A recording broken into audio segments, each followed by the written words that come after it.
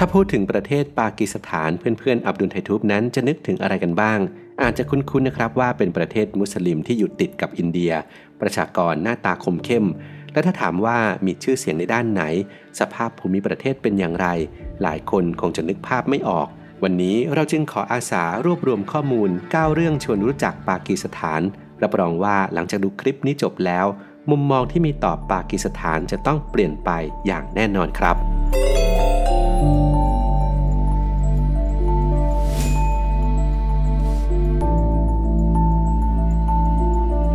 สนับสนุนโดยสถาบันมารุโชติโรงเรียนสอนการอาชีพเฉพาะทางอาชีพเรือสำราญและการโรงแรมเพียงคุณมุ่งมั่นเราพร้อมผลักดันสนใจติดต่อ0971597447 1. ที่ตั้งของยอดเขาสูงอันดับ2ของโลก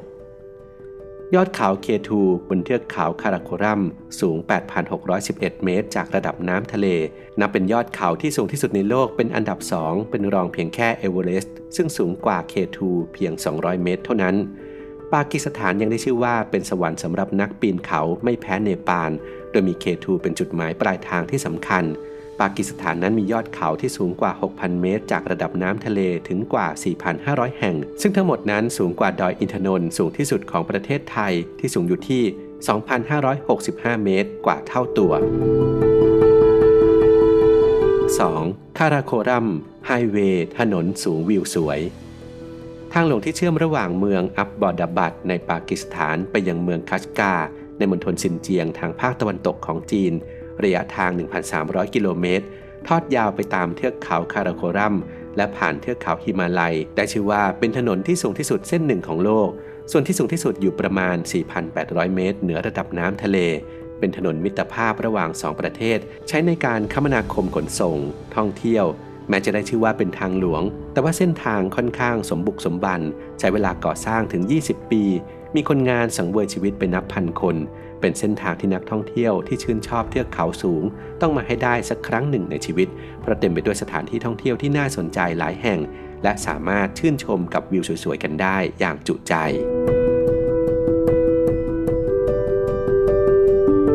3. มีทานน้ำแข็งมากที่สุดในโลกยอดเขาสูงและอากาศอันหนาวเหน็บอุณหภูมิที่ติดลบทำให้ปากีสถานนั้นเป็นประเทศนอกเขตขั้วโลกที่มีทานน้ำแข็งมากที่สุดในโลกรวมมากกว่า 7,000 แห่งข้อดีคือเป็นแหล่งน้ำชั้นดีสำหรับระบบชลประทานในการทำการเกษตรข้อเสียคือในภาวะที่โลกร้อนขึ้นทุกขณะทำให้ทานน้ำแข็งละลายกลายเป็นทะเลสาบและไหลลงมาท่วมบ้านเรือนประชากรโดยเฉพาะอย่างยิ่งในปี 2022 นี้ที่ทานน้ำแข็งละลายเร็วที่สุดในรอบ 5,500 ปีประกอบกับฤดูมรสุมที่ฝนตกหนักทำให้ปากีสถานประเทศที่แม้จะปล่อยก๊าซเรือนกระจกน้อยกว่า 1% ของโลกกลับต้องกลายเป็นผู้รับเคราะห์เผชิญกับภาวะน้ำท่วมครั้งใหญ่ที่สุดในประวัติศาสตร์มีประชากรเสียชีวิตนับพันคนและอีกหลายแสนคนไร้ที่อยู่อาศัย 4. อารยธรรมลุ่มแม่น้ำสินธุบรรพบุรุษปากีสถาน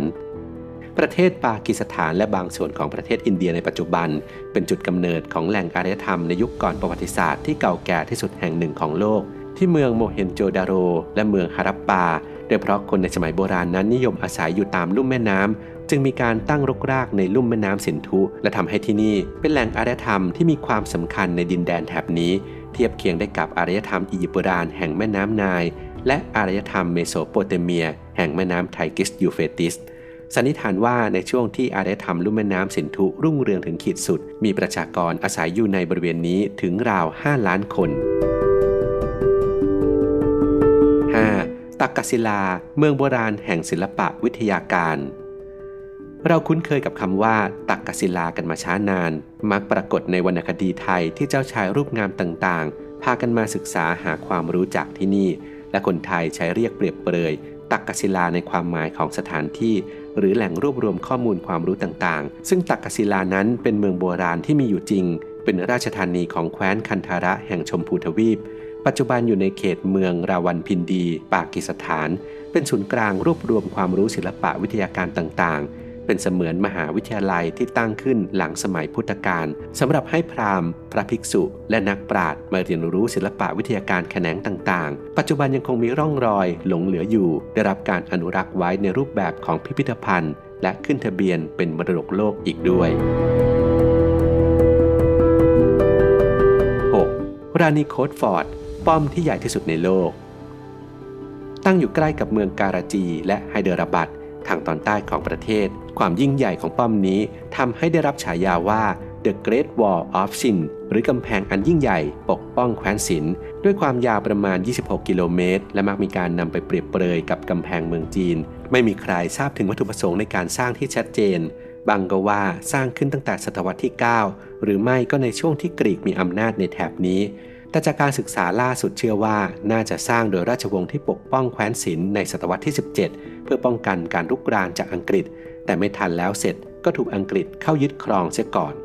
อย่างไรก็ตามป้อมปราการสำคัญที่ได้รับความสนใจได้รับการโปรโมทด้านการท่องเที่ยวมากกว่าโดยเพราะได้รับการขึ้นทะเบียนให้เป็นมรดกโลกก็คือโรทัสฟอร์ดอยู่ในแคว้นปัญจาบทางตอนเหนือใกล้กับเมืองเจลัมอายุกว่า400ปีซึ่งดูน่าเกรงขามโดยกำแพงที่แน่นหนาล้อมรอบความยาวประมาณ4กิโลเมตรที่ประกอบไปด้วย68หอสังเกตการณ์และ12ประตูที่นี่ยังถือเป็นต้นแบบของสถาปัตยกรรมมุสลิมในด้านการทหารของเอเชียใต้อีกด้วย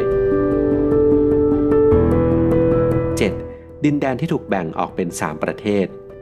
ในทางภูมิรัฐศาสตร์ทุกวันนี้เรามี3ประเทศที่มีอาณาเขตเชื่อมต่อกันได้แก่ปากีสถานอินเดียและบังกลาเทศแต่ทว่าในอดีตทั้ง3ประเทศมีประวัติศาสตร์ความเป็นมาร่วมกันปกครองด้วยกษัตริย์องค์เดียวกันเรื่อยมาจนถึงราชวงศ์โมกุลแล้วจึงตกอยู่ภายใต้การดูแลของอังกฤษในยุคล่าอาณานิคมจากยุโรปจากนั้นจึงค่อยแยกออกจากกันในปี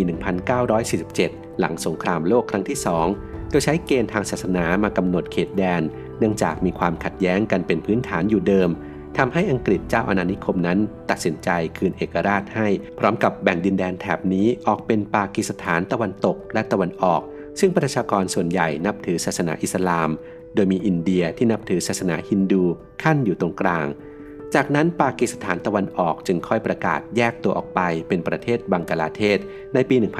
1971 ทำให้กลายเป็น3ประเทศอย่างที่เราเห็นกันอยู่ในปัจจุบันโดยชื่อเมืองชื่อแคว้นหรือรัฐตลอดจนสถานที่สำคัญหลายแห่งในทั้ง3ประเทศนั้นยังมีชื่อเรียกที่เหมือนกันสร้างความสับสนอยู่ไม่น้อยโดยเพราะมีรากเหง้าความเป็นมาเดียวกันนั่นเอง 8. ท่าเรือน้ำลึกที่ใหญ่ที่สุดในโลกกวาดาเป็นชื่อเมืองและเป็นที่ตั้งของท่าเรือน้ำลึกที่ใหญ่ที่สุดในโลกด้วยความลึก 14.5 เมตรระหว่างทางน้ำยาว5กิโลเมตรสามารถรองรับเรือที่มีน้ำหนักการบรรทุกสินค้าขนาด 50,000 ตันตั้งอยู่ทางตอนใต้ของประเทศทางออกสู่ทะเลอาหรับซึ่งเป็นจุดยุทธศาสตร์ที่สามารถเดินทางเข้าไปยังกลุ่มประเทศที่ไม่มีทางออกทะเลในเอเชียกลางรวมไปถึงประเทศจีนและที่สำคัญคือใกล้กับตะวันออกกลางโดยผ่านเข้าไปทางช่องแคบฮอร์มุสก็สามารถเชื่อมต่อกับเมืองท่าสำคัญทางตะวันออกกลางได้โดยท่าเรือนี้ได้รับการพัฒนาพร้อมๆกับสนามบินและสาธารณูปโภคอื่นๆของเมืองภายใต้ความช่วยเหลือของรัฐบาลจีน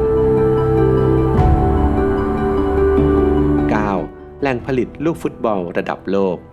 เมืองซีแอลโคสซึ่งตั้งอยู่ไม่ไกลจากกรุงอิสลามาบัดเมืองหลวงของประเทศขึ้นชื่อว่าเป็นแหล่งผลิตลูกฟุตบอลมาตรฐานสำหรับใช้ในการแข่งขันฟุตบอลสำคัญมามากมายซึ่งรวมทั้งการแข่งขันฟุตบอลโลกมาถึง3ครั้งด้วยกันในนามของ Adidas บริษัทผู้ผลิตชุดและอุปกรณ์กีฬาชั้นนำของโลกความเป็นมาย้อนกลับไปเมื่อครั้งยังเป็นอาณานิคมของอังกฤษในช่วงต้นศตวรรษที่ 20ได้มีการส่งเสริมให้ชาวเมืองฝึกเย็บลูกฟุตบอลด้วยมือเพื่อส่งกลับไปสหราชอาณาจักรและเมื่อเทคโนโลยีก้าวล้ำนำสมัยมากขึ้นแม้ทุกวันนี้จะใช้เครื่องจักรในการผลิตแต่ลูกฟุตบอลจากเมืองนี้ก็ยังคงได้รับการยอมรับเสมอมายังคงมีเรื่องราวที่น่าสนใจเกี่ยวกับปากีสถานอีกมากมายอย่างการที่มีประชากรมากที่สุดเป็นอันดับ5ของโลกที่230ล้านคนเพื่อนๆชาวอับดุลไททูบมีข้อมูลอื่นใดที่น่าสนใจเกี่ยวกับปากีสถานอย่าลืมแสดงความเห็นเพื่อแบ่งปันกันได้เลยนะครับ